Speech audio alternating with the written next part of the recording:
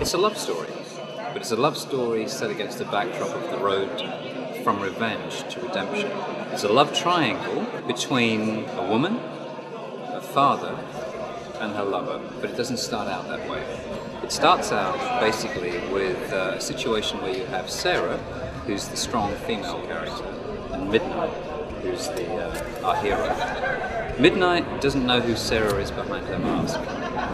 Sarah knows who Midnight is behind the mask, and she's blackmailing him into helping her track down and find the guy that she believes is responsible for the death of her mother. The guy they're after is in fact Sarah's father, but he doesn't know he's got a daughter. There's a guy called Raxton. He used to be a former government-sanctioned hitman who's risen through the ranks to the point where he now has direct lines of communication to heads of government, heads of crime cartels, and his call is feared by everyone. It's always about being storyboards for the little director inside your head. So you'd see a panel and your imagination would kick in and it would just transport you to a whole other world.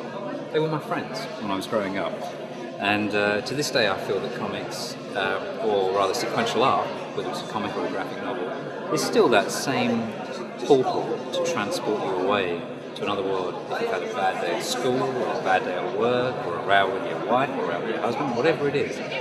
And for me, that was really the motivation for me wanting to have Tales of Midnight. Having had the comic shop, I know how difficult it is for an independent publisher to maintain distribution for a new title. It's very difficult. There is only really one major distributor for comic books in the world, and that's a company called Diamond Distribution.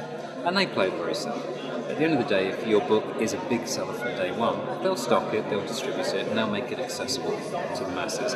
If, on the other hand, it's a new title that's taking its time to get awareness and become established, as a distributor, they're not in the business of supporting new independent titles to that level to keep carrying it month in, month out, irrespective of whether or not it's got the sales. And knowing this, I thought, well, I really want to tell the story about these characters in Tales of Midnight. And I self-published the comic to begin with myself in the shop, and it sold out, which was great. But I knew that even though it sold out in a relatively limited run, it wasn't enough to really make a distribution company like Diamond get behind it and keep behind it month after month. So I decided the best thing to do was to try and create an awareness and a demand for it outside of the comic industry through a licensing campaign to try and get companies interested in the characters, either through their imagery or through the story, and ask companies if they've been producing products which would create brand awareness for the characters and the property ahead of the comic book being published through the comic industry. We've got these fantastic things. These are desktop calendars. You can peel the character off and put it on your exercise book, your lunchbox, collectible sketchbooks,